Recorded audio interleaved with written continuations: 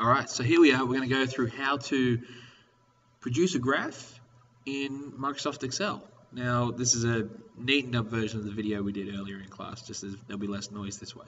Okay, so basically what we do is we have an independent variable, which we have here, and a dependent variable. Now, our independent variable will always go on the x-axis or the horizontal axis, and a dependent variable will always go on the y-axis or the vertical axis. Now with this one, quite simply, we're just calling it dependent variable and independent variable, and we're going to make one go up by centimeters and the other one go up by centimeters as well. So here is our data set. Now you'll actually see with our independent variable, that's the one we change. So we have three separate numbers here that we've just repeated the trials over and over. You will always have multiple trials, that's the goal. So what we can do is we can highlight the whole lot here. Very simple. Now, what's important is that all of our data goes in two columns.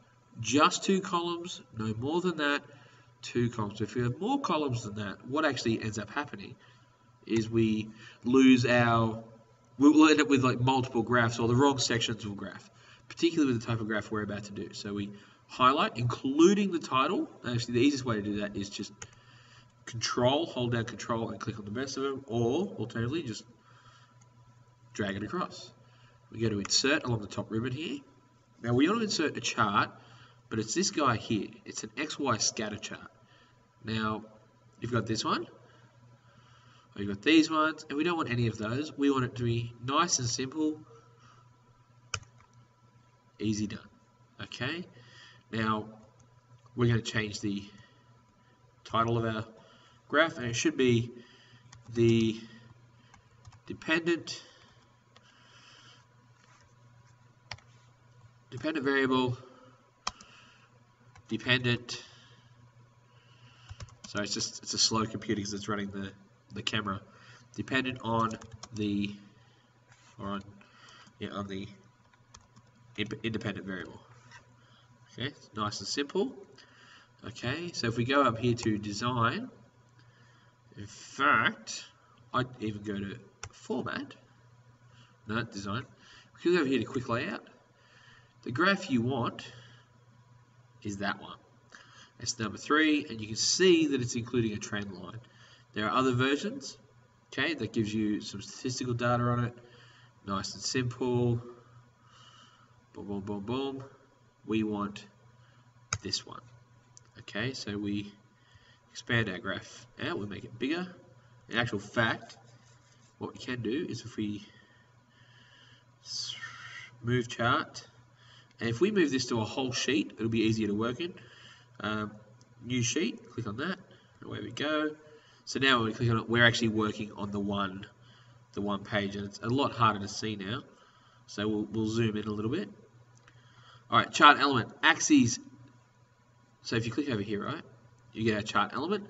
You've got the axes, axis titles. We want these. Error bars, we don't really want those. Data labels, we don't want. Chart title, we will want. And away we go. Okay, so if we now scram down, and we have our axis title here, this is the x-axis. So this is indeed Control A for all. This is the dependent variable. No, sorry. Come on, class, you know better than that. This is the independent variable, and it is in the units of, so it's in brackets, centimeters. Over here we have, this is the dependent variable, and it is in the units of centimeters as well. Alright, that's good. We're happy with that. This one here, we actually want this, we want the trend line, that's what this is. Where if I can click on it, get it to work. We want it to look a solid line. Okay, solid line is how we do it. Perfect. Now we can actually delete this panel right here. We don't need that.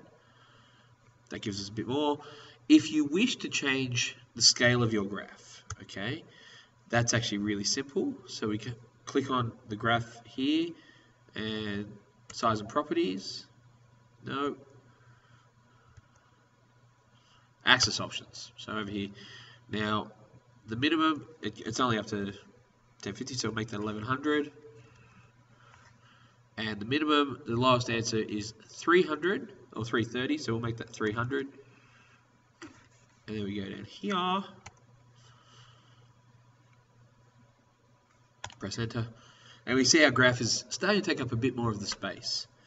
All right, and that'll do. So now you right click on it, right click, copy, and you can paste that into Word. Nice and simple. All right, that's it. I hope that made sense. I hope it wasn't too stressful.